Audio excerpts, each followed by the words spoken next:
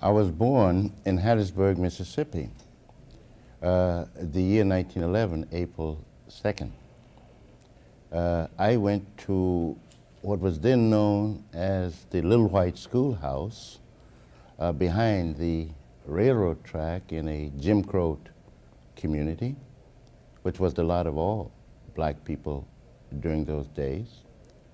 And I went across the railroad track in Hattiesburg, Mississippi, and went through the, in the 3rd Ward, and went through the 6th grade. My father was a sawmill worker. He was the breadwinner in the family. The weekly wage was pitifully low. And in Hattiesburg, Mississippi, the picture to children of this day, and I'm certain for generations yet to come, is one in which they will be asking, Mama, Papa, how come? Black people was segregated behind the railroad track. The railroad track was the dividing line established during the period of chattel slavery. And the dividing line during that day continued to exist in 1911, the period in which I was born. And what did it mean to be beyond the railroad track, behind it? It meant that black people, economically, was at the bottom of the social ladder. Adults, as well as the young, had no opportunities beyond the ghetto in this segregated community dominated by Jim Crow. It meant that politically, they had no right of equal citizenship, beginning with the right to vote. This was a denial based upon poll tax, based upon grandfather clauses, based upon terror, legal, extra-legal, and to think of black people running for office was unthinkable, was impossible, because there were party primaries, Democrat, Republicans, and blacks were excluded from either. But also the possibilities of advancement, becoming men and women of dignity, holding their head high, living and working and operating on the basis of economic, political, and social equality. This, too, was unthinkable. But in addition to everything else, cotton, which existed in the whole of the South, we called it in those days the Solid South. In those days, we talked about Dixiecratism. In those days, to guarantee that white supremacy ruled, white supremacy of the type of the Bilbos. This was reinforced by KKK terror, reinforced by lynchings, and the use of governmental authority to make blacks dependent upon the goodwill of the present day slave owners. When I had to go to the 3rd, 4th, 5th grade on the other side of the railroad track, there were white boys living in a white community, a community that we had to go through to get to school, would always meet us with sticks, stone, bricks, and we had to fight our way through. And if one thought that the law would come to your support, they had another thing coming. Nothing of the kind. This was a daily experience of black children who had to go to school in the 3rd Ward in Hattiesburg, Mississippi. Or you can take an uncle of mine who was lynched because he dared to speak up for the right to receive, should I say, adequate wages. When I came along, the prevailing thought, the prevailing consciousness that the black people would never in the United States achieve equality. This is the way the things are. This is the thing that will be.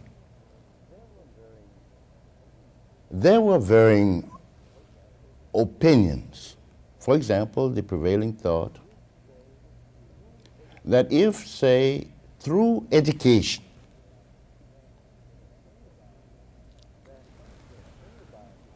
that in the by and by, someday, gradually, blacks would reach a stage where some, if only a few, would be integrated into the larger society. And perhaps someday, through education, white people too would become educated, and they would see the necessity for being integrated. The thought that all of us are God's children, but that this would require education. The question was never put, education for what? Education for whom? Education for what class? These were not discussable questions. In the 20s, when I came along, I thought that human nature couldn't be changed when, in fact, it could be changed. That human nature was class conditioned, was a class concept with its basis in class. I was to learn this later. And you'll be surprised what I wanted always to become a lawyer. My mother wanted me to become a preacher. My aunt wanted me to become a Duke Ellington. I did not see beyond that. Earning a living within the framework of things as they existed was my outlook on in that period. When the economic crisis struck in 1929, I was immediately thrown out of school in my sophomore year. I attempted to wash dishes at night and go to school, but found that to be physically impossible. I had to give up one or the other. I gave up the school, you see. But my father also was thrown out of a job. He worked at the steel mill in Kansas City. He had brought the whole family up, you know, from Hattiesburg. But then, like millions of other unemployed throughout the country, the problem of staying alive was a very, very big question. Lynchings.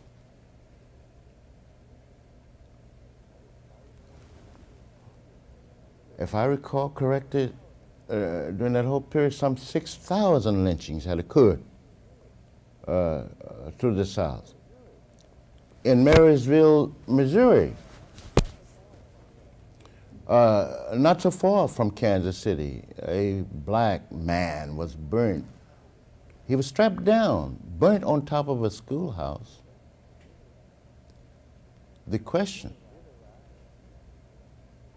did arise, is there not an answer to all of these things? So there used to be daily gatherings of many unemployed in Paseo Park in Kansas City, Missouri. The unemployed gathered there, and naturally, debates on every kind of question. Iconoclastic science, for example.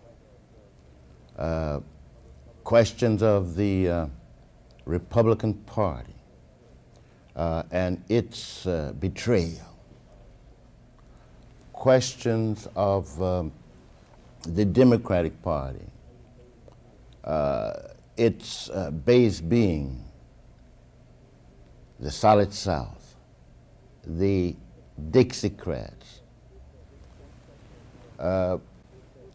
Big questions about should there be silence when men and women were being evicted from their homes because they could not pay rent. What to do about welfare?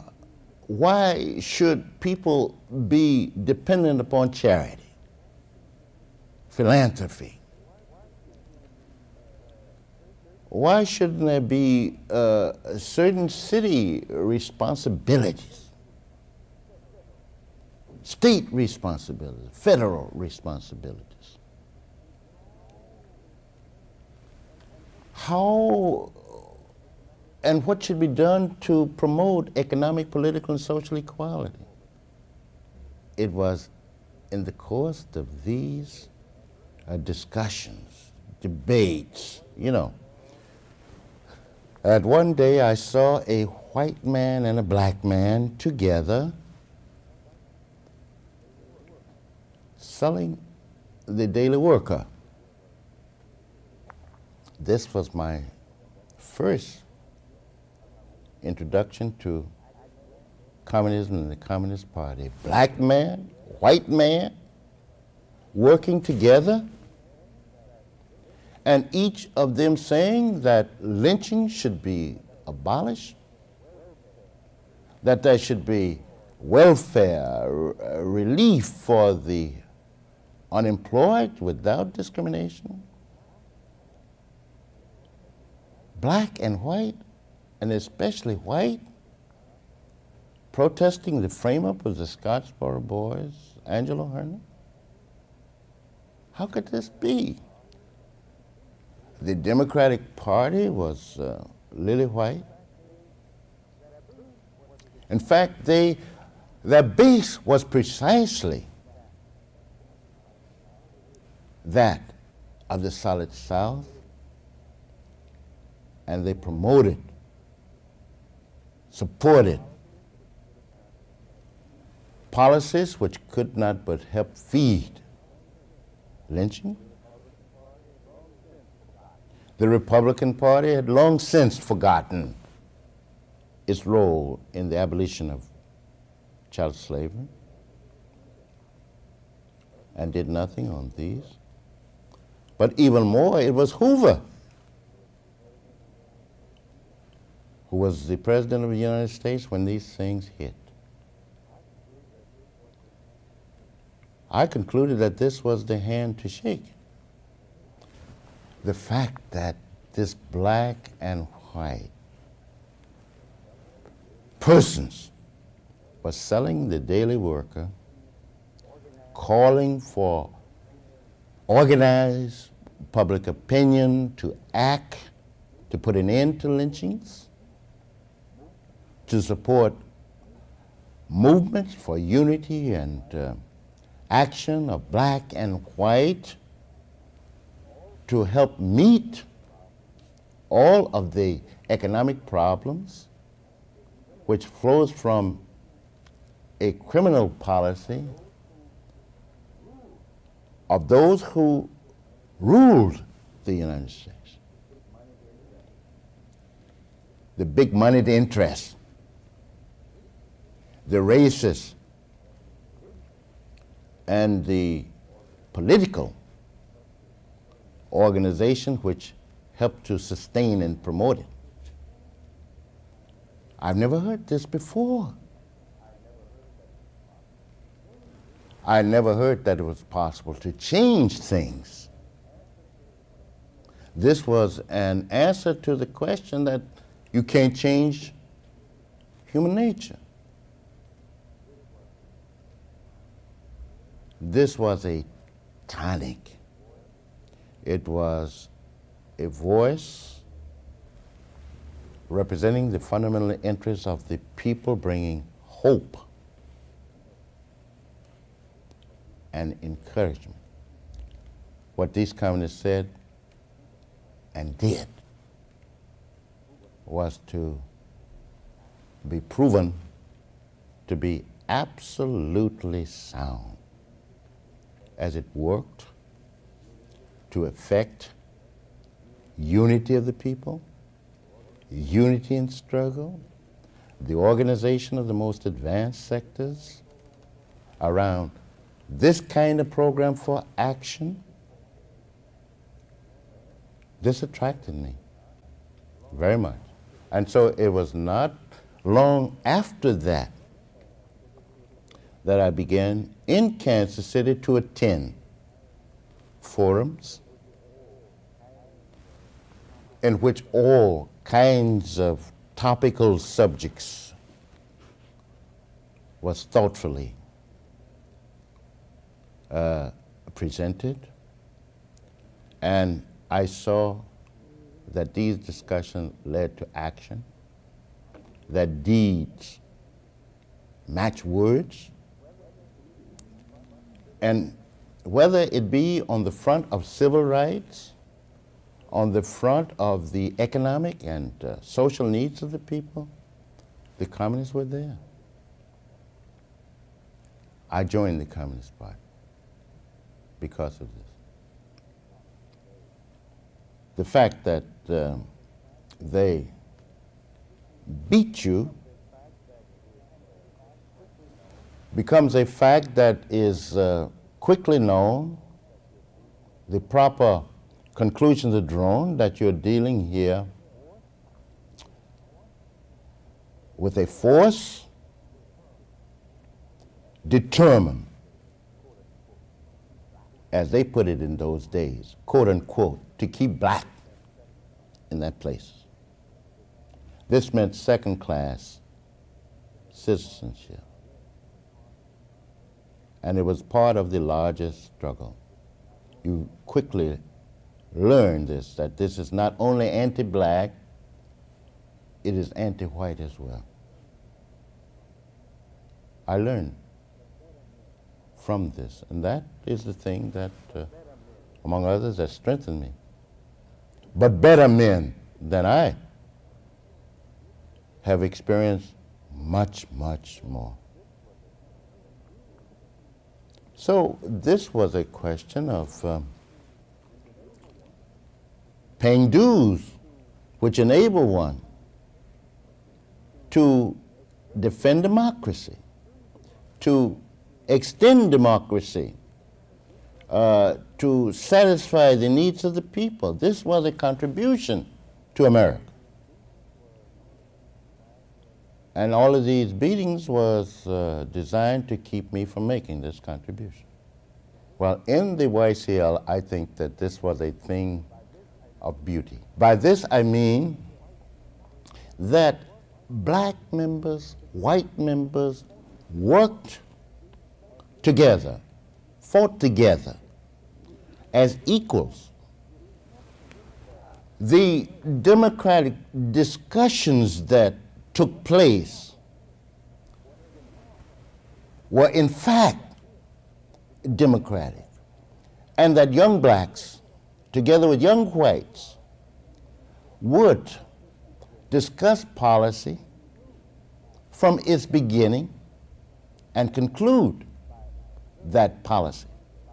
And you knew by experience that it was black and white. And it was based upon a struggle against a white ruling class. I was to learn later that without unity, it was inconceivable that one group who exploited could succeed without unity with another group which was exploited, oppressed as a nationally oppressed people and as a race. All of these things emerged, the commonness of our task, togetherness. And if you mean by this that white chauvinism did not exist, I would say, and I believe that it's necessary to understand, that we work not in a vacuum, that outside influences express themselves from within, and even white young people who are so advanced in their thinking, who are trying to separate themselves from ideas and habits of the old and of the class that ruled things, is bound to be affected one degree or another by influences which come from a class, and a class of which and for which it is not these white youth. And one of the most beautiful examples, it seems to me, of how to fight. And one of the things which inspires blacks, that there are white men and women who battle bigotry. But you see, they go through the same process of learning as black folks do, too, you know? The problem of class liberation. One can even go further, the elimination of class exploitation. Now, it does turn out to be true that in the Soviet Union, they were the first in the world to solve the national question. And to solve the national question means first of all, to remove the basis for national oppression. This means taking the profits away from those who profit from inequality of people. But this was not Stalin's idea. It was Lenin. And Stalin learned this from Lenin. Remove profits from those who maintain national and colonial oppression, provides the basis for solving questions relating to equality.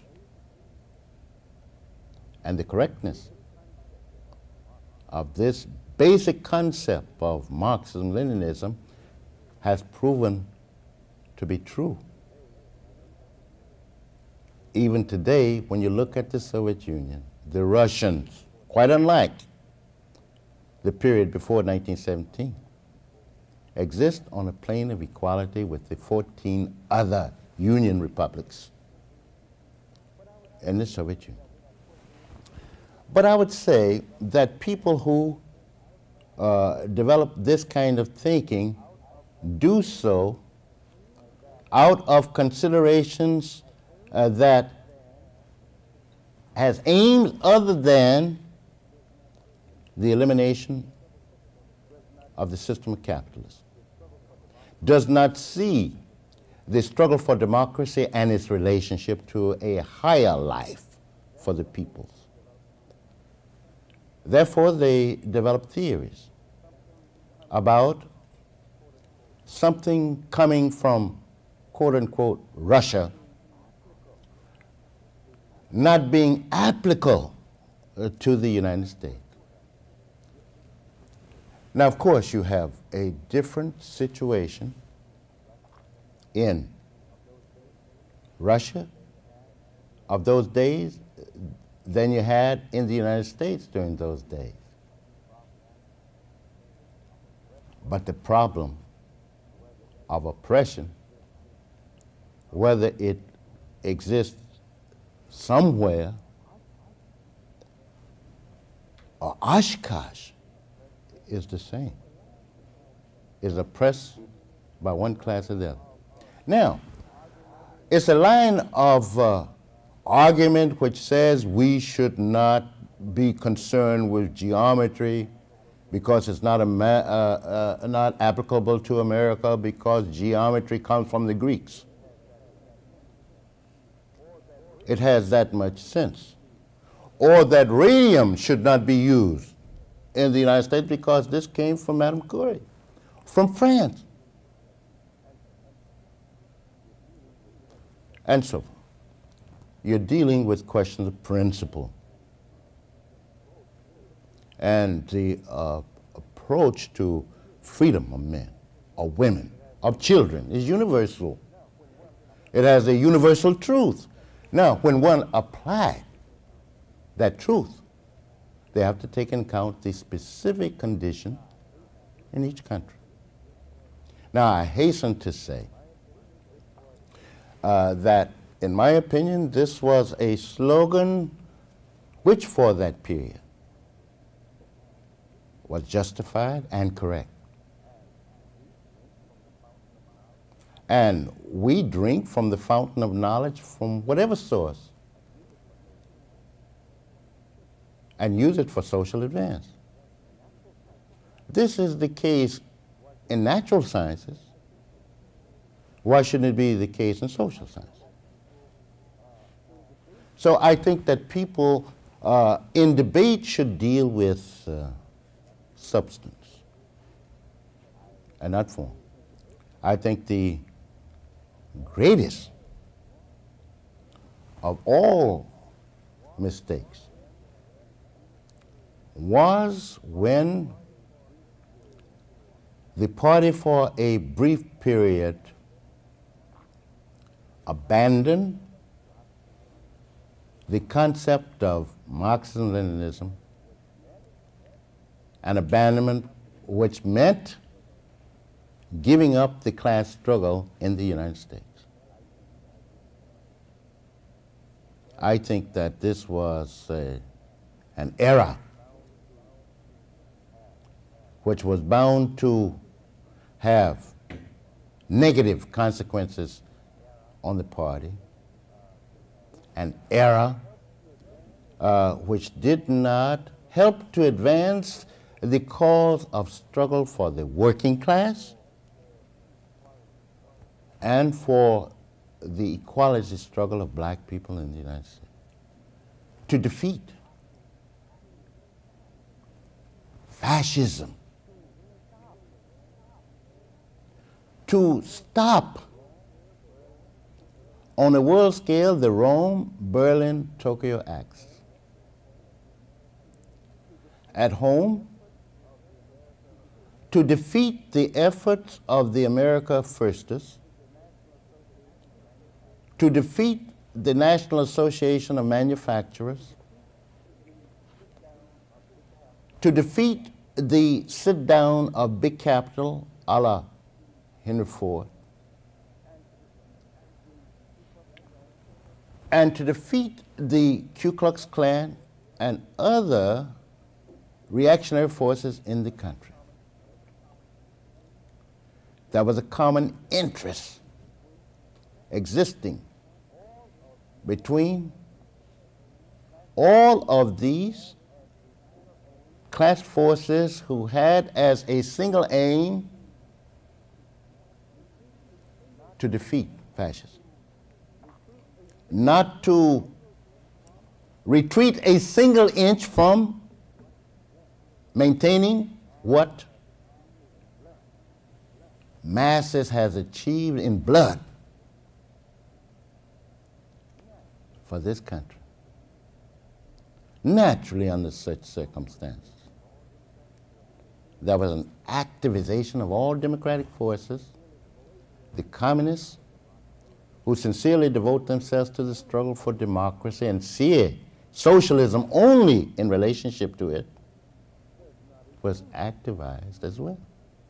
There's not a group in the country which did not grow as a result of fighting for democracy.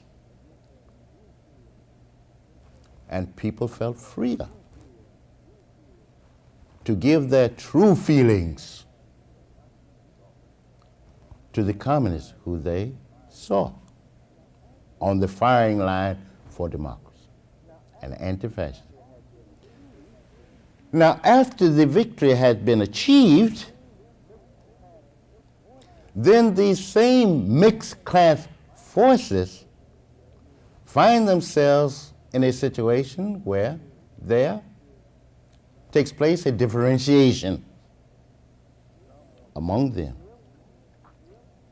Some want to stand still, some wish to go back, and many of them all want communists not to profit from their victory to which they gave so much. It was Karl Marx during the Civil War even who brought to this country, first of all, but also to the world, that labor in the white skin can never be free so long as labor in the black is branded. This is an axiom in the party. Now, this does not mean that the party in the struggle against white chauvinism did not make mistakes. I, being a member of the National Board of National Negro Congress, worked with others to project for the first time in the United Nations a petition, a statement in regards to discrimination against black. That's the first time this has ever happened.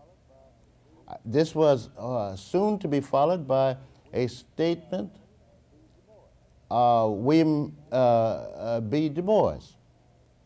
This was later to be followed by William L. Patterson's We Charge Genocide, and so forth. We were struggling because the problems of blacks was connected with the problems of blacks in Africa as well. But any people, to put it frankly. There was a substitution of what is decisive in our party. The maximum use of the educational method, the ideological struggle, throwing that overboard and making primary administrative measures of expulsion. I don't agree with that, neither does the party. Fascism was around the corner. It was a period in which there was not only a danger to democracy in general, but a danger to the Communist Party in particular. For example, 135 leaders of the Communist Party had already been indicted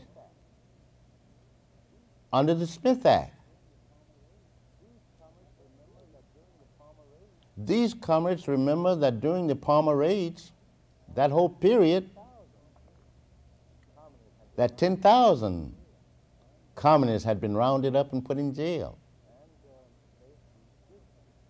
And they see this as a possibility, as a growing danger. The mistaken concept that you need the perfect man, you need the perfect woman, you need to do things in rapid fire order. You need people to do on the basis of command.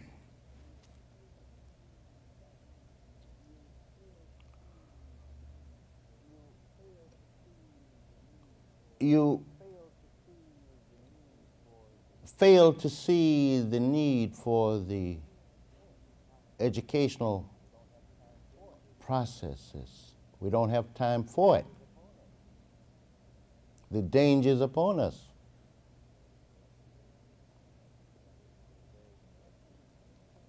But this is a very, very big mistake, as I see it.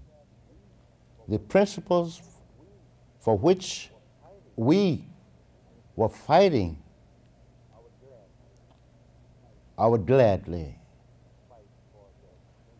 fight for those principles today. I think those principles were correct. And they were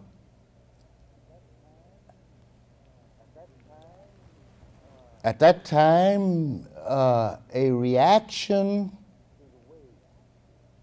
to the ways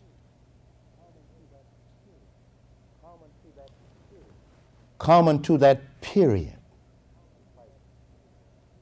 to fight for democracy. It was quite clear that, look, Galileo had to face in his day. Jefferson Adams had to face reaction in that day. Harriet Tubman, Garrison had to fight in that day. And they were fighting for principles of moving society forward. This is what we were doing. The fact that reaction proved at that stage to be stronger than we. Does not mean that reaction will always be stronger than we. That was the case with the British in '76. It was the case with the Jeffersons, the slaveocracy, 61 and 65.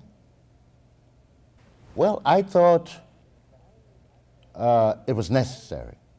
And I will not say that at particular moments there was not fear. But fear should not prevent me from doing what I think to be right, what I think would serve the cause of the people. When you read that hound dogs are after you, and you recall that this was the lot of black people during slavery, after slavery, out of which grew the old spiritual, wade in the water chilling, because it is said that the hound dog will go to the water's edge.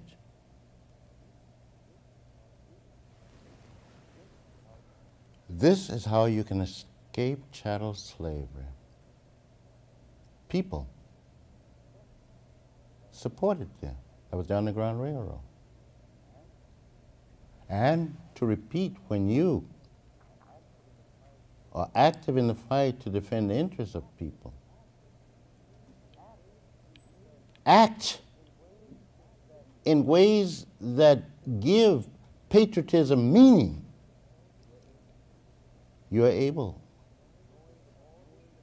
to survive. You know the class enemy. You know that they are racist. You know that they are bestial. Well, you have a choice to be a coward or continue the fight for the people, knowing what the end may be. This was how I looked upon things. I think it was a struggle for a correct line, how to effect it. And the best way to do that is to preserve the integrity of the Communist Party. I did not agree with those who took a revisionist line, the essence of which was to give up the class struggle, which was to give up the party. I thought this was inimical to the interests of the class, to the interests of the nation. Even present-day events show that those who took this path were wrong. They took a path toward individualism. They put individual interests above the interests of the common man, the common woman. You see, there are those who feel that they wasted 20 years because they are now wallowing in riches, material riches. Why should I struggle for others? Better struggle for myself. Me, me, me. Well, it was not this that I joined the Communist Party. I understood there would be ups and downs, but that the right path will be found. I believe that path has been found. I believe that the Communist Party is here to stay. As long as they're working class, you'll have a Communist Party. You cannot destroy the working class. You cannot destroy the Communist Party. Whatever the stratagems, by setting up organizations with the name communist in it, whether by attempted infiltration of the Communist Party, this is part of the struggle. It will not be successful. So you can see, I was very happy to come out of prison and find a Communist Party with a present and with a future. Because I don't think that social problems of the country can be solved without a Communist Party. Event after event shows that when the Communist Party has been an integral part of movements such as the organization of the unorganized, the mass production interest, that is when democracy has been more secure. That is when the people has improved their living standards more. This is true. To destroy the Communist Party, if they could succeed, would result in destroying democracy.